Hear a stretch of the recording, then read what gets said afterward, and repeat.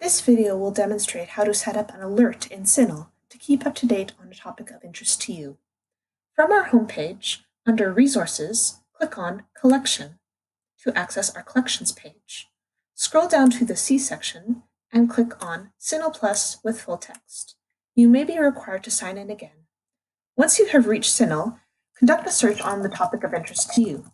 You can be as general or as specific as you like, but the more specific you are, the more likely it is you will receive relevant results. Click on the Share icon and then click on Email Alert. If you are not already signed in, you will be required to sign in to set up an email alert.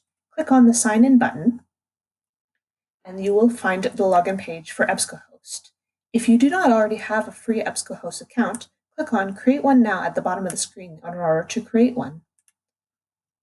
Once you have signed in to your EBSCO account, you will see options for setting up your alert.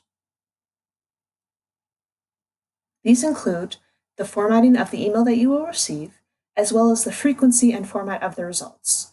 Once you are satisfied with these settings, click on Save Alert. If in future you want to change or delete your alerts, go to Folder near the top right-hand corner of the screen once you are signed in.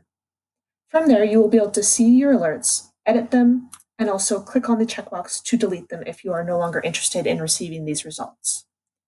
This is not the only database that provides an alerting service. To learn more or to get help, please contact the WHA Virtual Library.